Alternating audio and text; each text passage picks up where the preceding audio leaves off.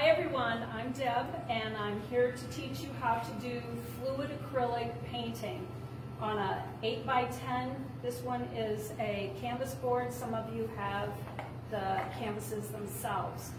We've got paint lined up here and I'm going to demonstrate. You guys can either stand up or make sure you can see, but it's pretty easy. Make sure that your canvas is got the paper on all four sides, because we want to keep the paper off of the chairs and off of the floor. So, and it will run on the sides, and that's okay. If it gets too messy, we're going to put paper towel down where the paint is getting too thick for you. First of all, we've got two pair of gloves. The first pair, and if you guys are eating, keep eating. And we can put the gloves on later. So I'm going to put these gloves on because I'm going to lay the background of the painting down first. And the background color is going to be this cream gold.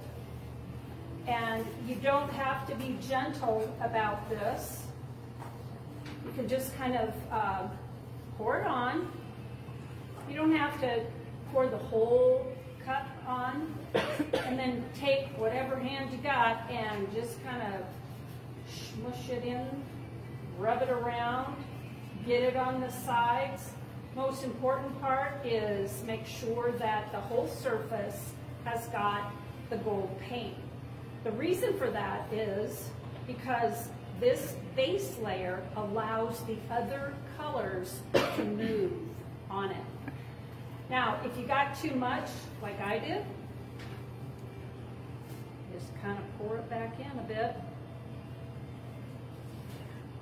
There's no exact science, there's no rules, so nothing you can do wrong.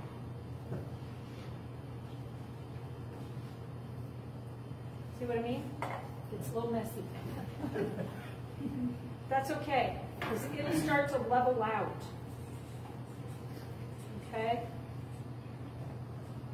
Sometimes it will just tap it. And when you have ridges and curves and humps, it just adds texture to your whole piece. Then at the same time you're doing it? You can eat if you want, or you can follow along, whichever you wish. Now, the picture that we're going to emulate is this, and it is of aspen trees.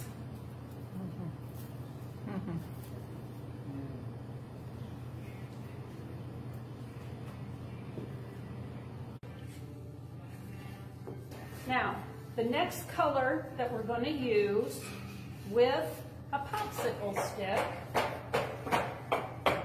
is our ground, or our base. So with the dark brown, I just put my popsicle stick in, my dark brown, and you don't have to be exact. I'm going to lay it down on the base of this board to act like my surface, my ground, and it doesn't have to be straight. However you want it.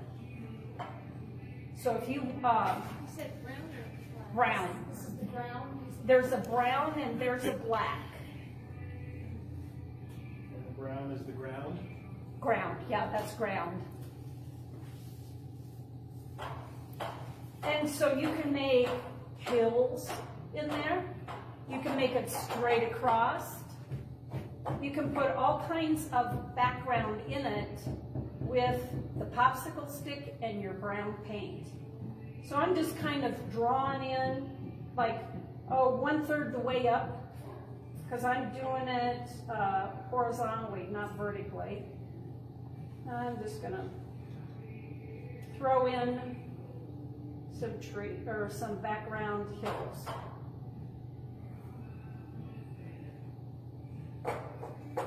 And that's all we're going to use that brown.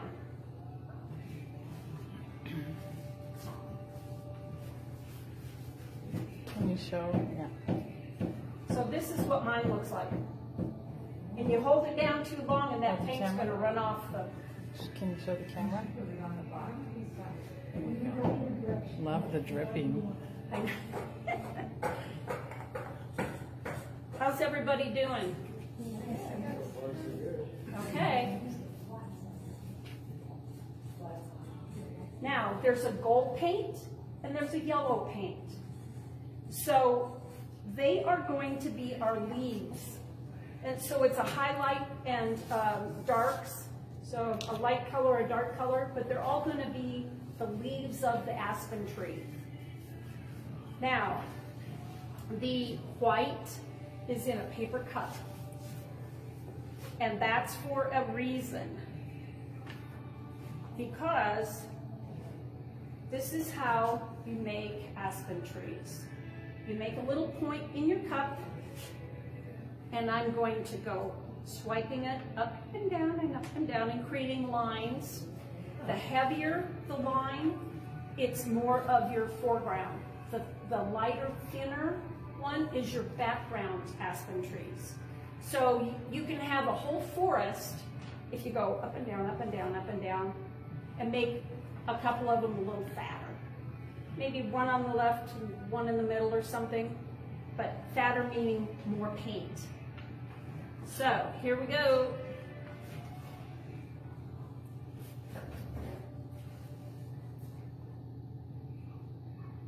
Oh my gosh. Okay, you don't have to use all of the paint, and then you're done. Go all the way over, up, over the edge, over the bottom, over the top, over the bottom, over the top. Yep, there you go. Have the rulers, the paint stirrers, yeah, those. Take your paint stirrer and go down one of those white lines. You are creating a tree. No, like this, flat. Lay it flat on the paint. Just like you're rolling a violin. You're setting it and pulling it. From the bottom to the top, or the top to the bottom? Either way, that really doesn't matter. All you're doing is creating a wider tree, a straighter tree. So I just take it and run it up and down. Now, if you get some black in it or brown in it, no worries. Yeah, just take some of your white that you have got dribbled on your paper there, and if it works better for you to do from the bottom to the top, that's okay.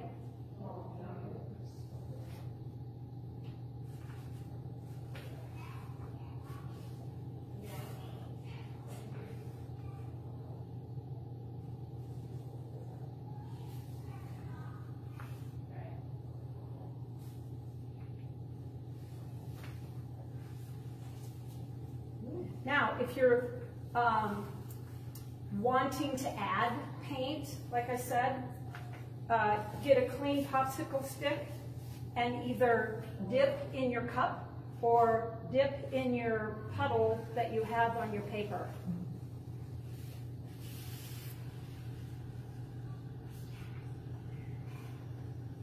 Now, abstract, in the abstract world, it's defined as movement of paint and texture and color. And there's no real rhyme or reason. It's just movement of color. In not abstract, and not illusion, what word am I trying to think of? Impressionistic is what this is. You are going to, with the color and the movement of the paint, your brain is going to put it together that this is a tree because it has some kind of assimilation of the shape that's going to look like a tree, especially when we start putting the leaves on it.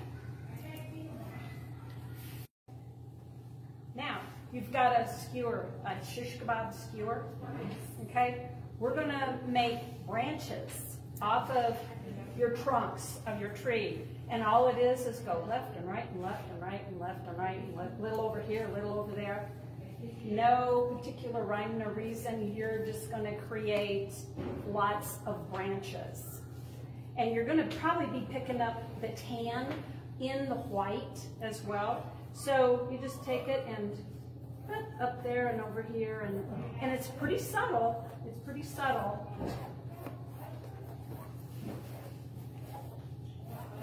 And one of the branches going more up, not down. It's like a birch or something. Yeah, birch or something.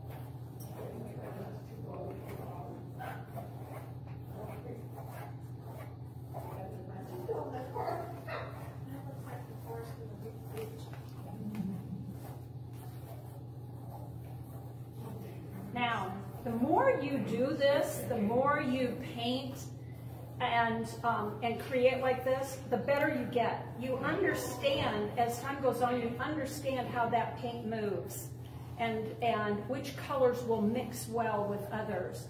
There are some of these acrylic paints that just sit like a rock on your canvas and they don't like to move, or they're heavier.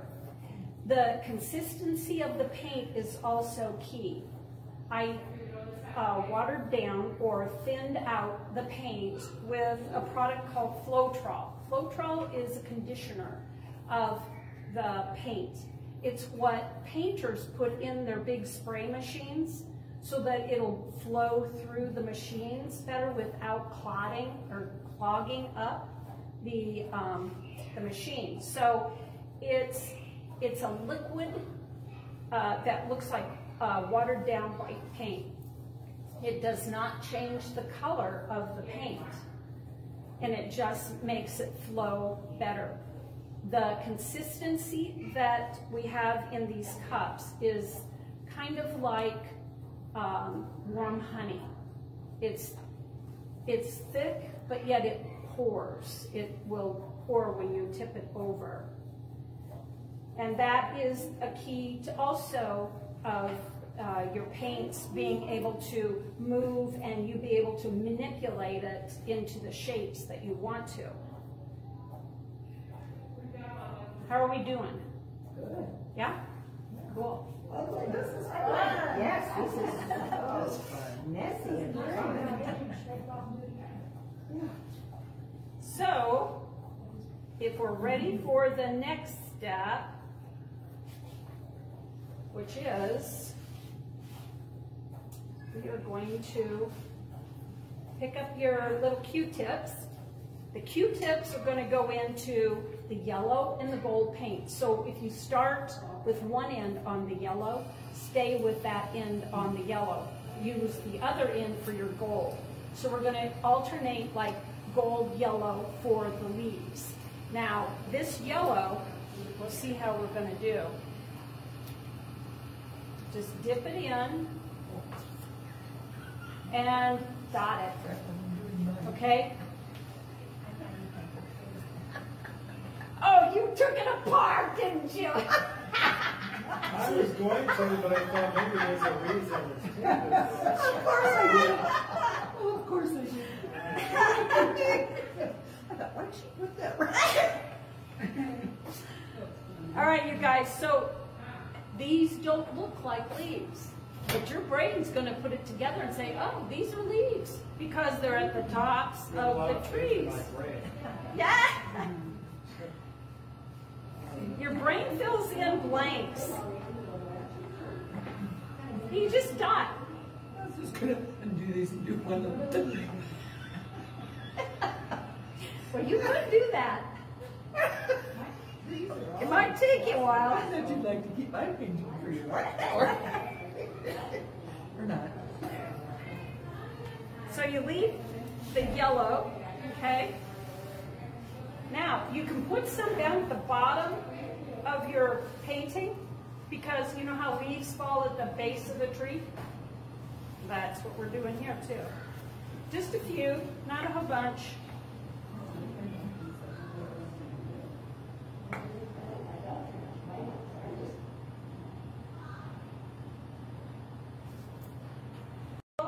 Switch over to gold.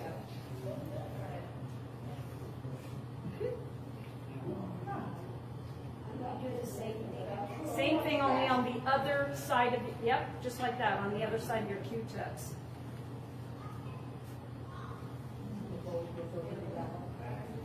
You do gold over the yellow and the same. Yep, just you watch when you lay that gold down. Look what it's doing. It's coming up harder and better than your yellow. Okay, so what you're doing is you're giving some dimension, some different textures to that painting to give it a little variety.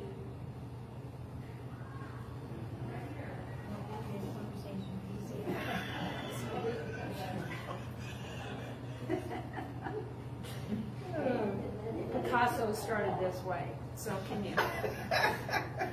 Oh, it must have been younger. He must have been a lot younger. This is funny. You can see it coming together, can't you? Yep. Can we put some collage? You can, yes. You can do anything. There's no rules on this. Now, the other thing that you do is with your other popsicle stick, dip it in just a little bit because you're going to make those little black dots on your aspen tree. And they're just random, wherever you want them. And you just kind of dot, dot, dot.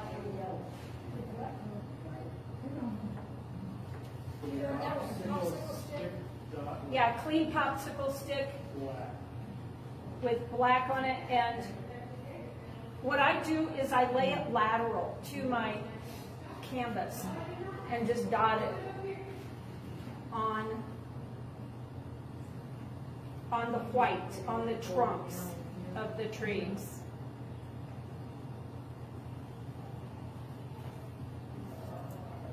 And with this black on your branches, you can kind of outline those too so that they show up better.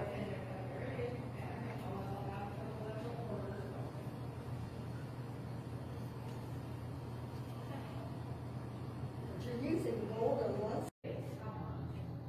Are you guys liking it? Yes.